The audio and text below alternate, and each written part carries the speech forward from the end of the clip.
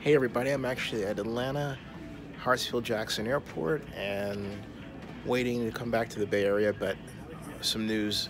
Contrary to some reports, the Oakland Raiders Coliseum lease extension is still in limbo, still undone.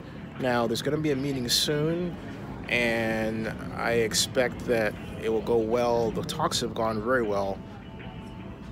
The parties involved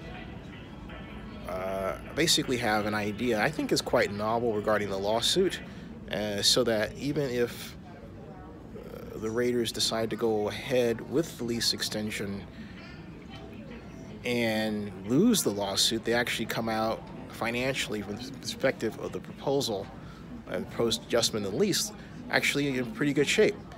On the other hand, if they win the lawsuit, well, they still come out looking better, and that's about all I can tell you regarding the details of what is being proposed.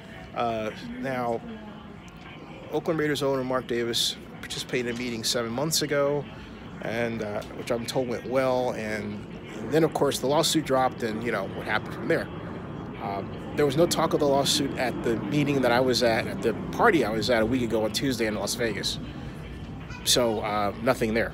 But I just want to give you an update there. By the way, for those of you who asked, Legends is handling, that's Jerry Jones's corporation, is handling everything from the marketing of the naming rights to the sale of luxury suites and concessions at Las Vegas Stadium. And also they're doing the same thing at Inglewood's new sports football palace for the Los Angeles Rams in Stam Kroenke.